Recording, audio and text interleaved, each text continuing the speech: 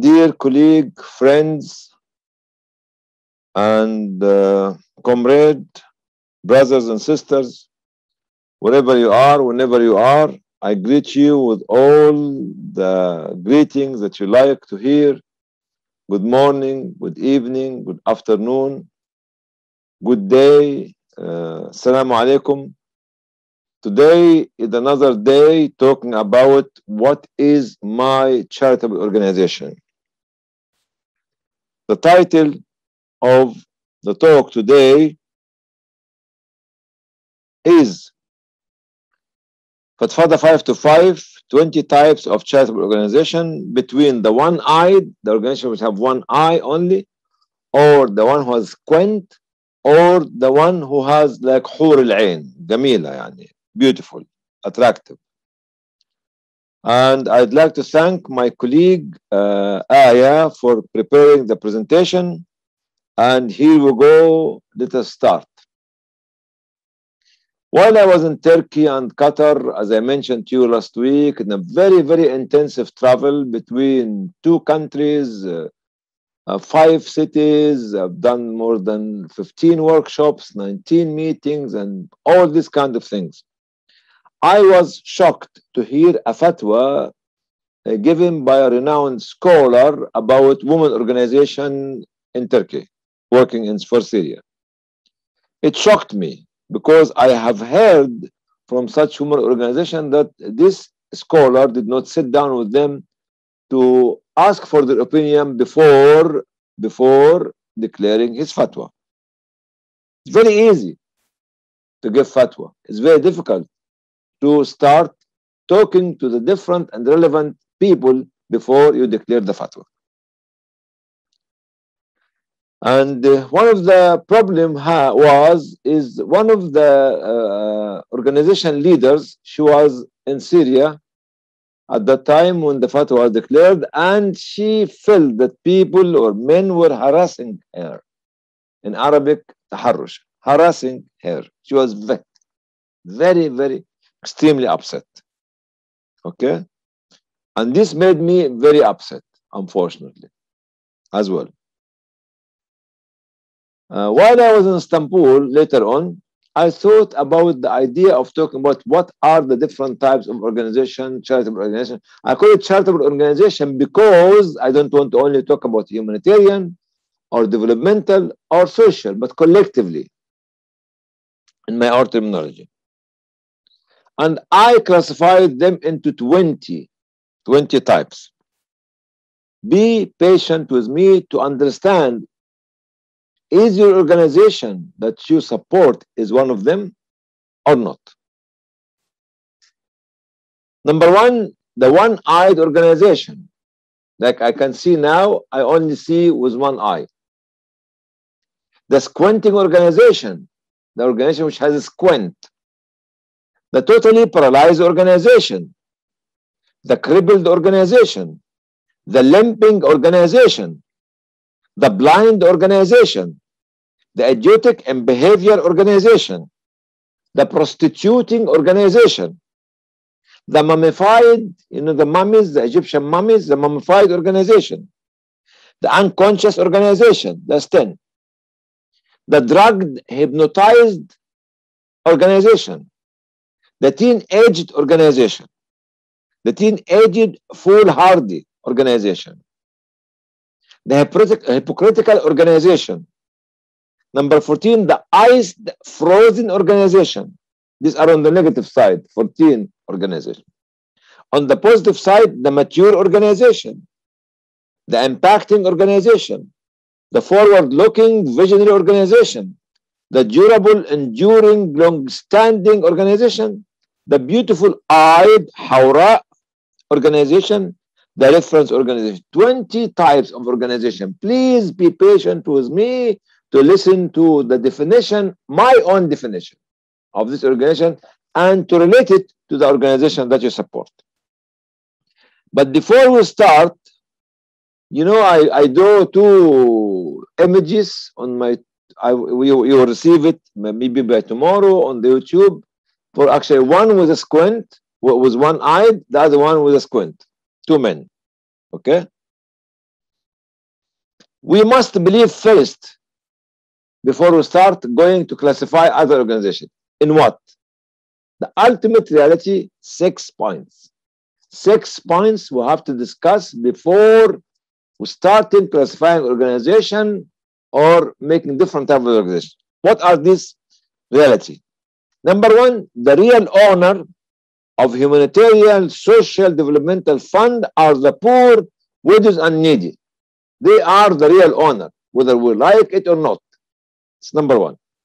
Number two, we are, as employees, hired by the poor or the poor people's employee. We are the workers as chairman, as CEO, as head of department, as directors, are employed by the poor people or hired by them. Number three, the real owner of the organization are not the board of trustees, the board of directors. It is the board of the poor and needy people. These are the real owner of the organization. The board of the poor and needy people.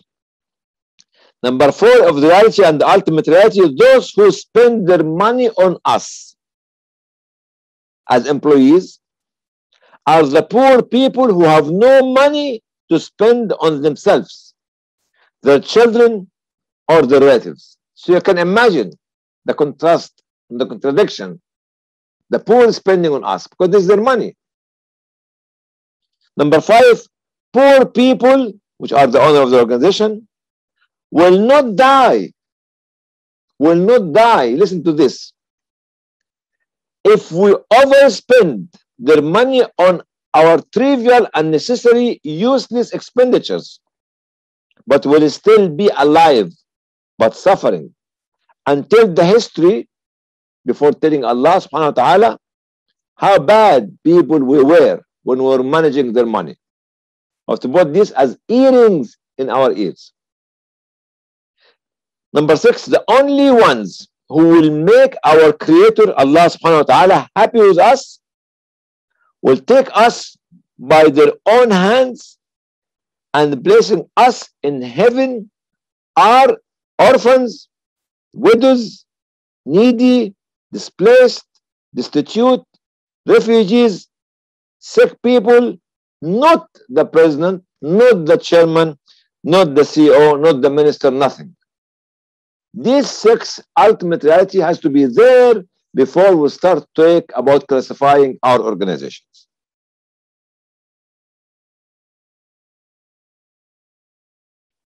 Now we can go to talk about each of the 20 categories that I put for them. The one-eyed organization.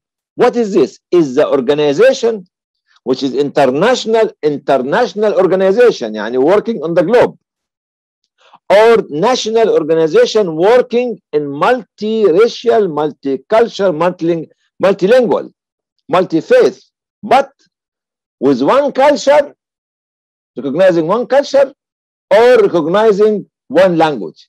This becomes like the one-eyed organization. Cannot see the rest of the world. Cannot see the rest of the community. This number one, the one-eyed organization. And we can talk about it. It comes in the philosophy of thinking, in the school of thought, in the language, everything. Number two, the squinting, or squinted, or the organization which is suffering from squint. What is this?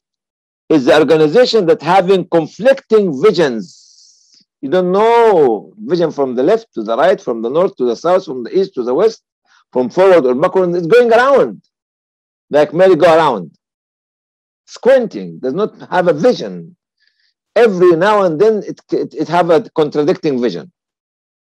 This number two. The third is the totally paralyzed. What do you mean by totally paralyzed organization? It's led by people who are in the 70s of their age or the 80s of their age. It's not bad. But they are running it for decades with no change. It becomes stagnant. For decades, and was not progressing, and have no young people. And have no young people in the organization. This is a totally paralyzed organization. It's become paralyzed. The crippled organization, number 4, is the organization led by people in the 70s and 80s again for decades, and is having a few young people trying to push forward anything, and they become like a crippled organization because of these few young men and women trying to do something. But the old guards are blocking them. This is the crippled organization. The limping organization is the organization depending on one donor or on foreign funding and no local fund, no diversity of fund. Could become limping, cannot go anywhere. Number 6, the blind organization only read paper which is not relevant. The blind paper-driven organization is the organization implementing out-of-date policies, procedures, which are as well contradicting the contemporary circumstances of the culture of their societies. It's out of date and contradicting as well. This is the blind organization. Number 7, the idiotic in behavior organization is the organization always running after funding, fame, without considering the consequences, always jumping here and there, like acting like idiots. No taste, no color, no shape, no characters. Number 8 is very difficult to say and to hear. Prostituting organization. What does prostitution have to do with our charitable work? Keep selling its values, moralities, histories, as well as any other things for anyone to pay. Today they are white, tomorrow they are black, after tomorrow they are brown, and all this. Like every day it has a different culture, just looking only after how to get the money without any value or any culture or any, and selling everything for cheap. This is the prostituting organization. The mummified organization, which becomes like a mummy. This organization stopped its development and became confined to a certain era of time. The golden era of the founders.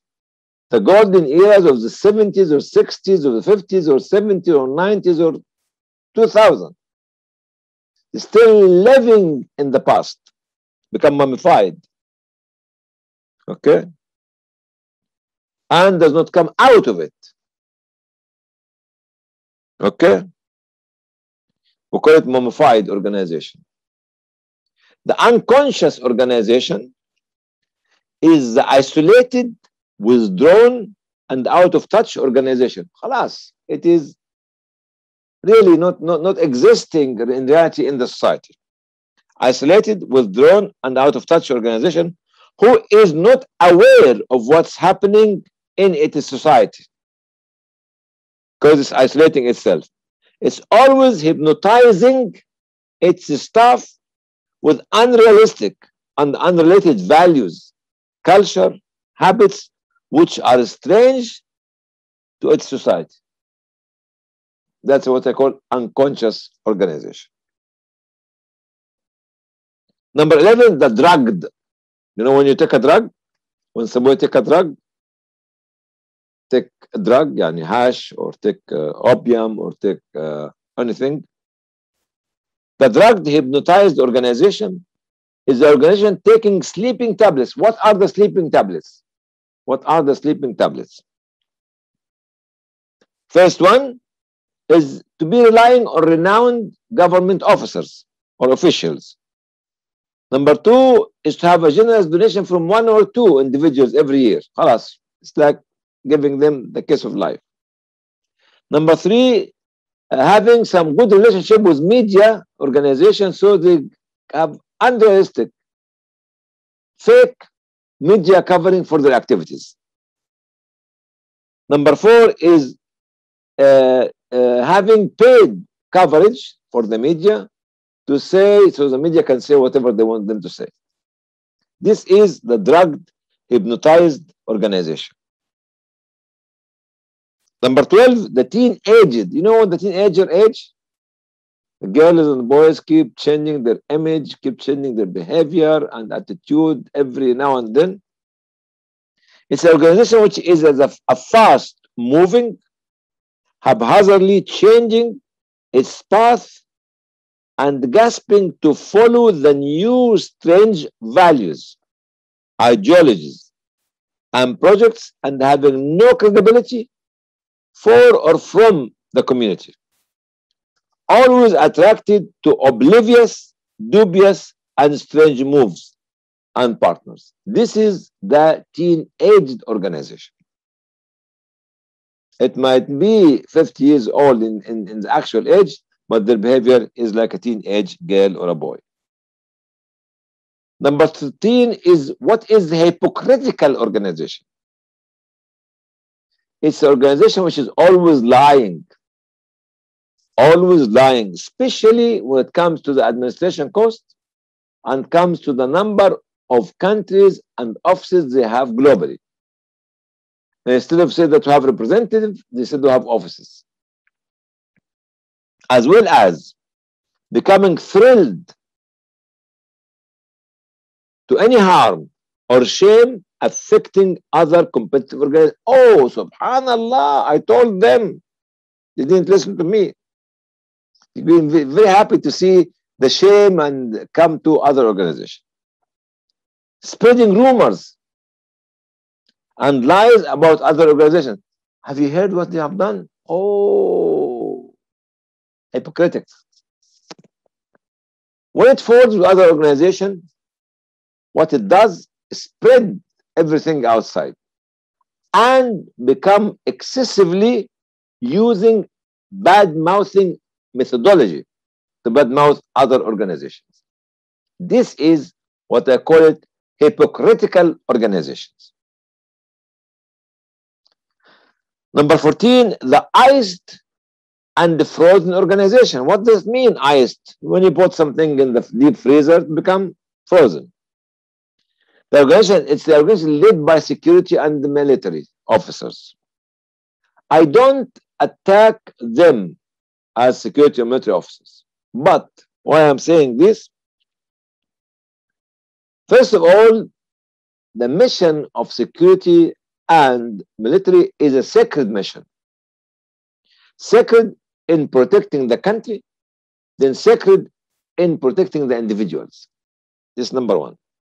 That's why I don't want them to deviate and come to deal with other issues, not sacred like those. Secondly, their upper dictating personality. The military is ordering all the time, not negotiating, not having a dialogue, because this is the way they have been brought up as police officers as well as military officers, dictating personalities. But if you decide that you want to use them, I have a place for them as well. In sports organization, because they are more fit than the other normal individuals, as well as they have been trained the difficult way of life. To use them in the educational organization, training people to acquire patience, living hard life, having the strong will and tenacious power. Because most of them, particularly the military, living on the mountains, maybe even security, in the middle of the desert, no man's land. We can use them in this organization. Scouting, I use them there. Expeditionary and exploratory organization, one would like to cross the mountains, to cross the seas, to cross the desert. We can use them as trainers as well. I have called this group the iced frozen organization. Why? Because it is members, which is the military officers and the security officer, always taking orders from their superiors and have not been trained to discuss, negotiate, create dialogue, or take initiatives. And these are some of the military and security occupational hazards. Every occupation has its hazards.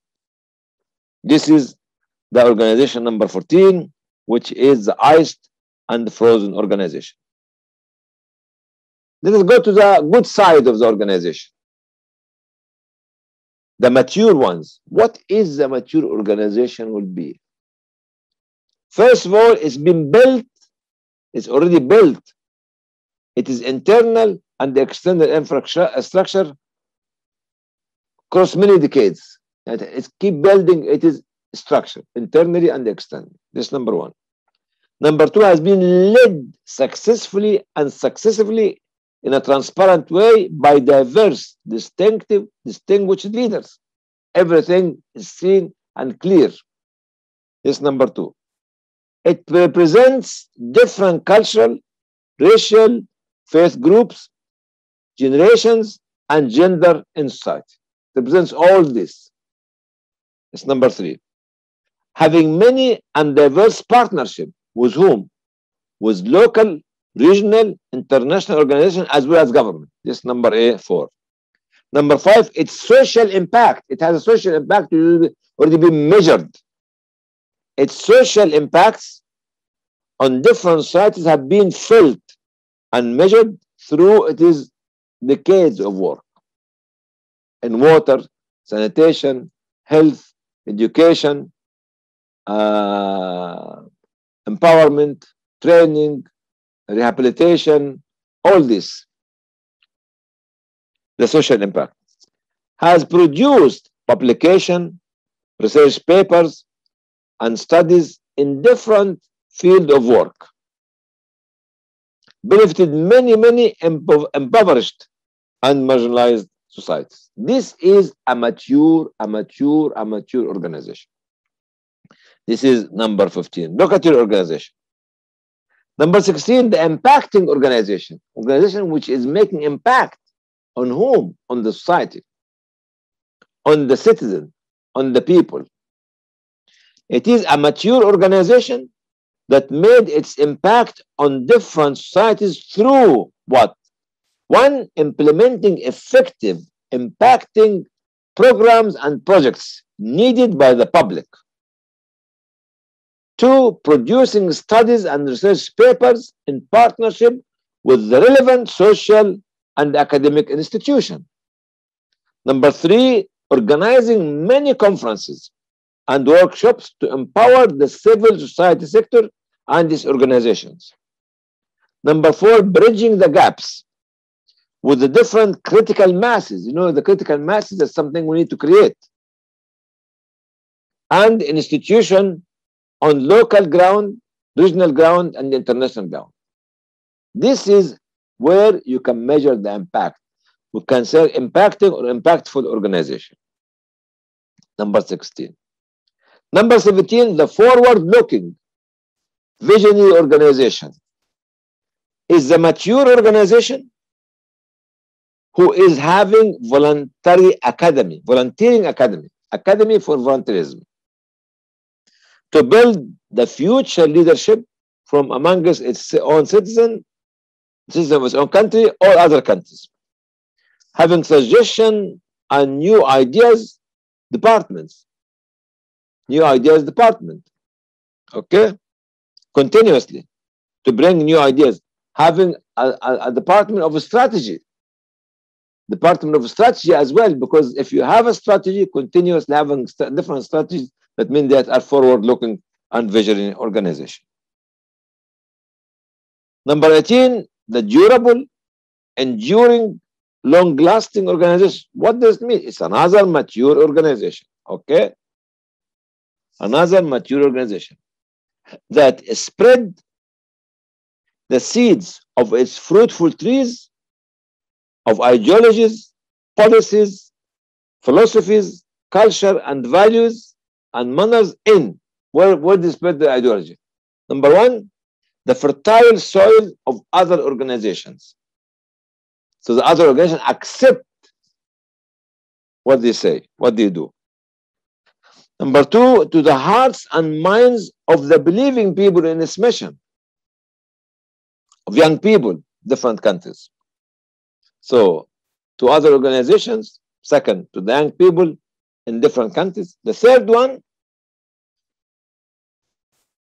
inside the philosophy of thinking of the intellectual thinkers, which is extremely important. You have to get through the minds and the soul of the intellectual thinkers, writers, novelists, theologians,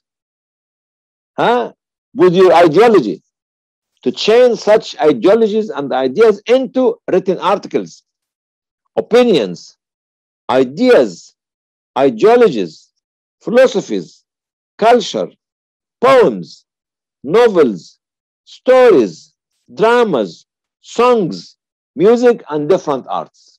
You have to get through the people who make the humanity sing around their thoughts and ideas.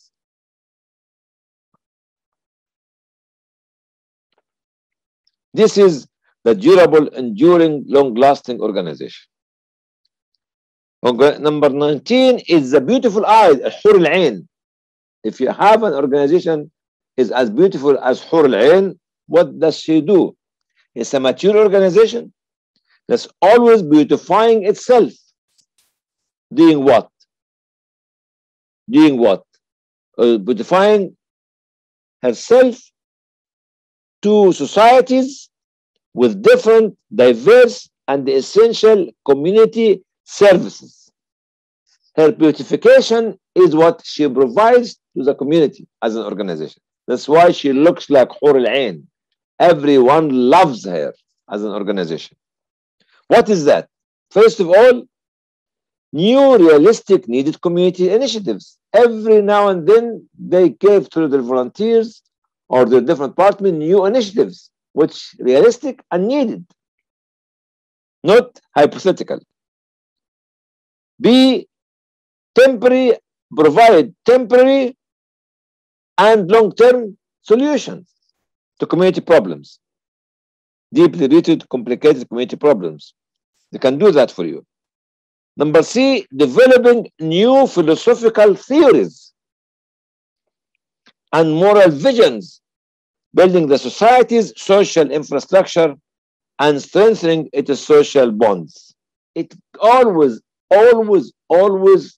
thinking deep of how to serve and save the society. Number D, offering community cooperation with other relevant organizations. Cooperation, very important that each organization should cooperate with others. Offering community cooperation with other relevant organizations to enhance building partnership with local, regional, and global institutions. This number A, B, C, D, D. Number E, creating and promoting new young leadership. New young, diverse, talented, and successive leaders. Doing what? Raising the public social awareness, which is the big fight and big dilemma for all of us. How can we raise the public awareness? Number F, having different roles. For children, have roles.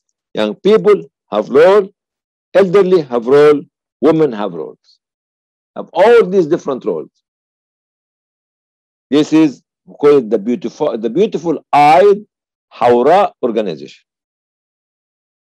Number 20, the reference organization. What do you mean by like actually when I came here to UK 40 something years ago, used to have something called a reference library. A reference library, it's not like the Birmingham Medical School Library. No, it's a reference library for the whole county, for Wales, for England, for Scotland. You go to there to find all the names of the reference papers, books, textbooks, and others. It's a mature organization catering around her the following. Who are going to be around here? Visionary leaders from other organizations who are having different intellectual capabilities, ideologies, cultures, and philosophy of thinking from amongst the academics, practitioners, and professional experts in the relevant subjects to become, listen to this, gathering all this around here to become what? To become the fuel torch, illuminating research's path for the spheres of life inside the corridors of time. Gathering all these academics, practitioners, and professional experts around here to become the fuel torch, illuminating research's path for the spheres of life inside the corridors of time. Such reference library, such a reference organization becomes a reference for every applied, professional, developmental, social, humanitarian, and non-humanitarian specialism later on. Wisdom, wisdom, wisdom. Why all this fuss? What's it to do with the scholar who made the fatwa or the organization? There are three things we need to discuss.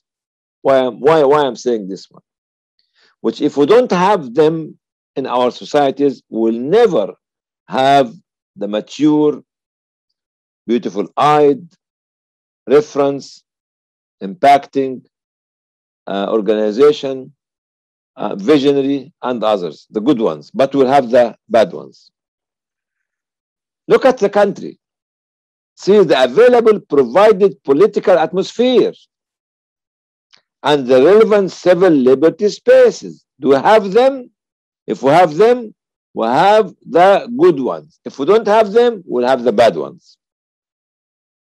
A good 14 bad apples and 6 good apples. The empowered legislative government departments. If in this country, your country or somebody else's country does not have the legislative officers empowered, will definitely produce the 16 bad apples organizations.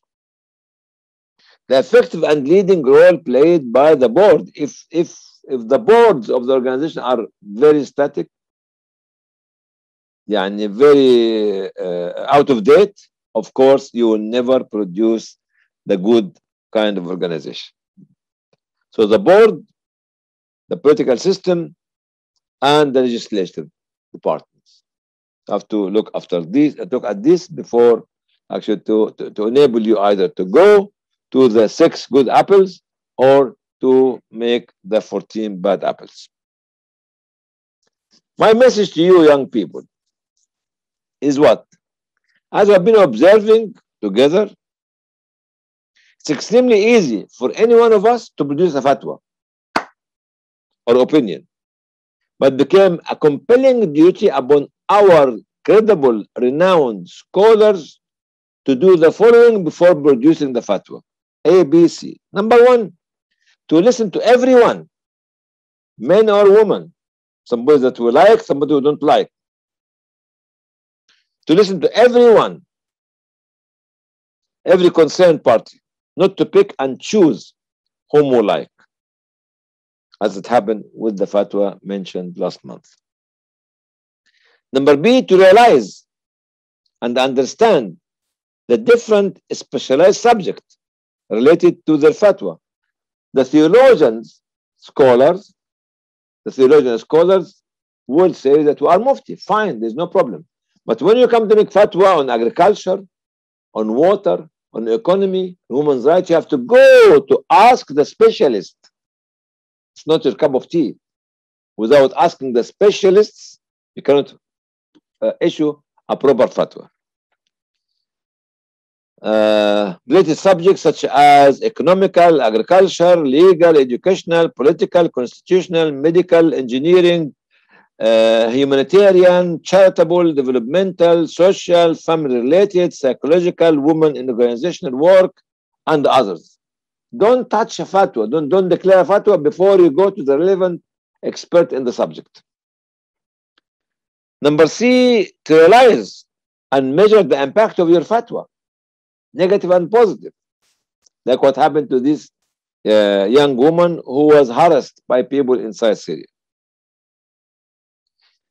To realize and measure the impact, negative or positive, of their fatwa on the public, and in particular, those disinterested, tendentious, malicious, sneaking individuals amongst the general public who are trying to stir distractions, create divisions, and fragment the society's social bonding and infrastructure. Those people will be very happy to pick up any fatwa and play with it. This is number one. Produce a fatwa, we have to go to A and B and C.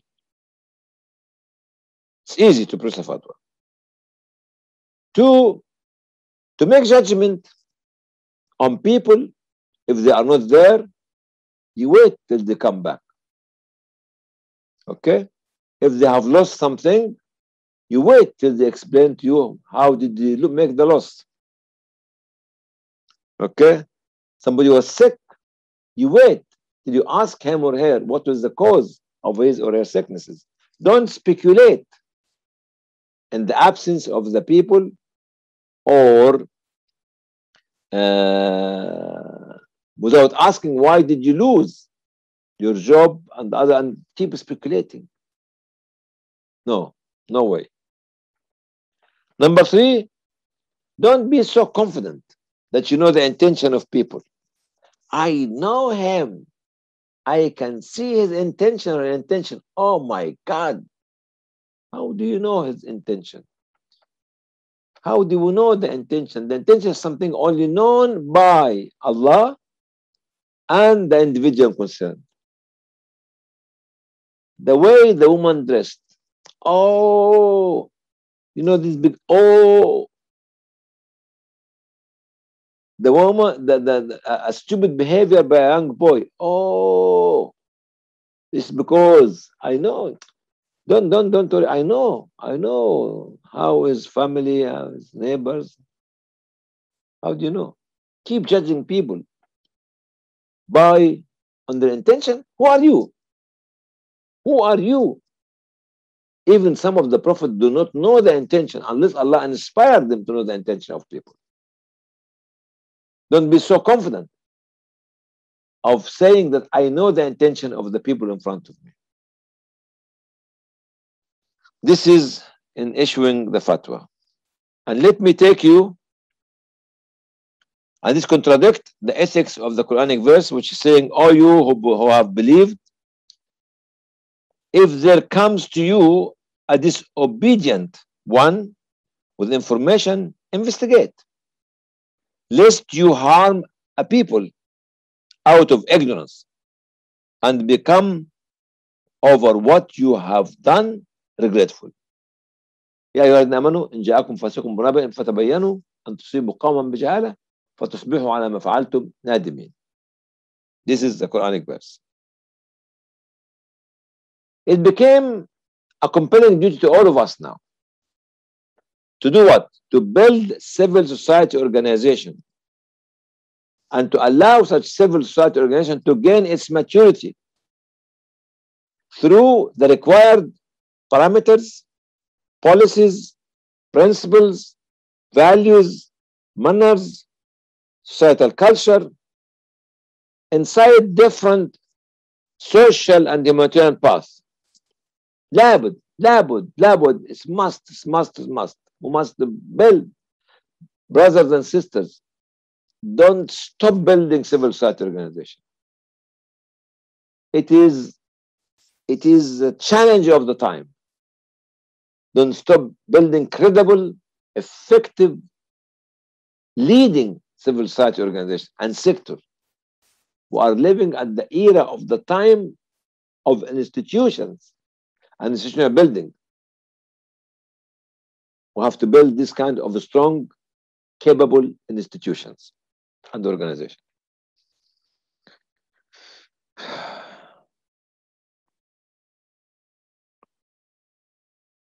And to make our organization, this is here come back to conclude.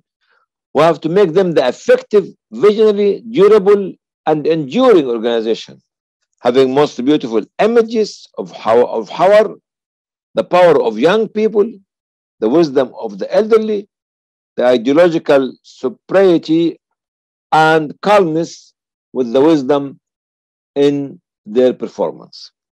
We have to build these ones, the last 6 good apples. I've got 20 apples in my presentation, 14 bad apples, and 6 good apples. We have to keep building organization, becoming the last 6 good apples from number 15 to number 20. It became a duty on us again and again and again not to build organizations who are limping, crippled, paralyzed, squinting, one-eyed, teenaged, idiotic, frozen, mummified, and having no clear or measured impact on the society. No way. Alas, enough is enough. Enough is enough. Enough is enough. Your role is not to lead your societies. No, but to lead humanity. Listen to this. Your role is not to lead a small society, a small avenue, a small neighborhood, a small district, a small township, a small country. You lead humanity. That's your role, young people. How to lead humanity? Through education, learning, and acquiring knowledge. Number 1, because the first verse in the Quran was read, which is learn, know, comprehend. Gaining experiences. You must keep gaining experience day in and day out. Experimenting and facing challenges. You must face challenges. Don't be scared of facing challenges. Keep facing and meeting the challenges. Through research studies, nothing to say, I have it here. You have it here, not here. Research, which is most of our organizations do not believe in research, unfortunately, not invest in research. And most of our donors, unfortunately, when we talk about research, they don't pay any money. Research studies, criticism, discrediting, and endorsement. Communication. You have to communicate with others. You are talking about societies. You are talking about humanity. You are talking about people. You have to communicate. Acquaintance. Complementarity. You have to apply complementarity. You have to network and build partnership. You can't lead humanity unless you do all this and more. You have to have successive planning and leadership, knowledge transfer, futuristic induction, analytical deductions, inference referencing, finding out opinions and solutions, training, rehabilitation, participation, experiences, transfer and experience transfer and empowerment. Experience transfer of knowledge and experience. Studying and rewriting history. History has been written by the bad people, unfortunately. Studying and rewriting history and the different cultures.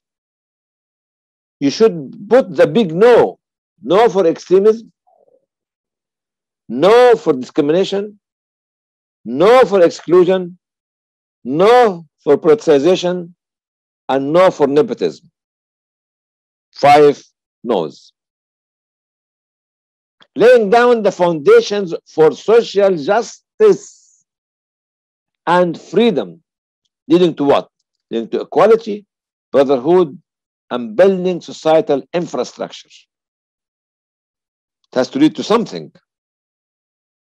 Adopting the different we can import or adopt some good things from different countries, which are suitable, relevant, and does not conflict with our moral values culture, and principles.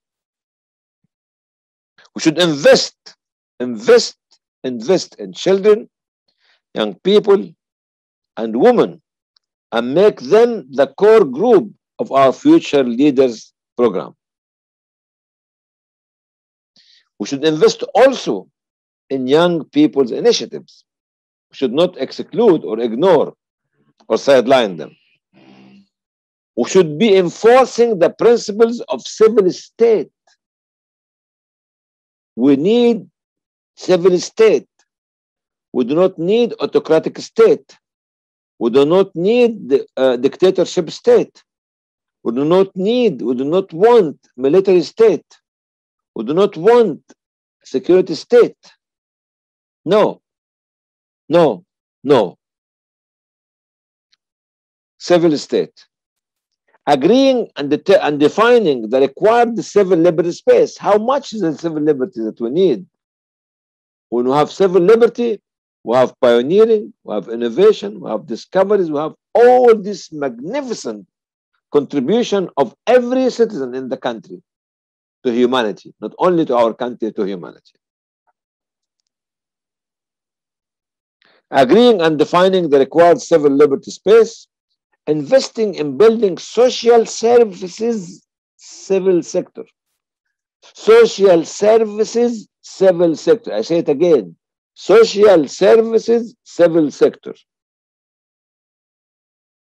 Building the civil society sector and this effective independent organization. See, all these will make the strong bonding which will make the foundation of any strong, advanced, civilized state. Investing in building a stronger formal state economy. We need a state economy. We need to strengthen our state economy. Based on what? Based on our local productivity. Don't rely on importing goods from outside because they are cheaper. No, they are expensive. They are more expensive than the expensive product that you produce in your own countries. You know why?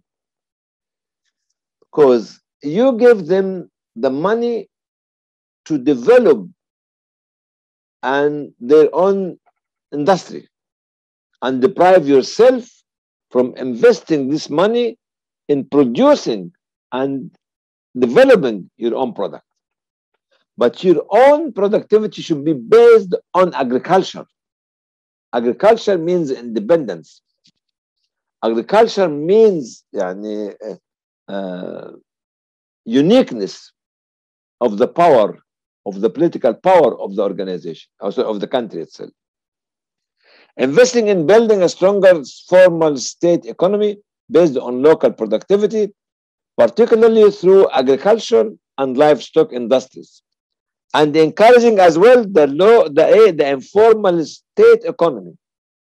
There's informal state economy and there's formal state economy. You have to encourage both, but both of them have to push forward the philosophy of local productivity based on agriculture and livestock. Framing, Hind's actually talks to the mind and the hearts and the souls of people. Framing and producing the new philosophies, cultures, social ideologies, not only benefiting your societies, but other societies. Don't keep waiting for people to send to you their philosophy of thinking, their culture, their ideas, their values, and you sit at the receiving end. No way. The time has come that you lead this kind of intellectual sector. Writing the new laws, policies, and creating wider visions, not only to save the local communities from the corrupt, unipolar, unjust system, but the whole world. Save the whole world with its regional and global organization. And more and more. And this is your role, young people. Please Talk to the mind, talk to the heart, talk to the soul of the people, as well as talk to the mouth, the food, and the drink, and others. You are leaders, and you must become the leaders of humanity, as I believe in all of you. I take this opportunity of thanking you very much for being patient with me for the last 47, 48 minutes. But really, look back at your organization and see which one it fits. Is it amongst the last 6 good apples or the first 14 bad apples? جزاكم الله خير والسلام عليكم ورحمة الله وبركاته. I hope to see you again next week, inshallah. السلام عليكم ورحمة الله وبركاته.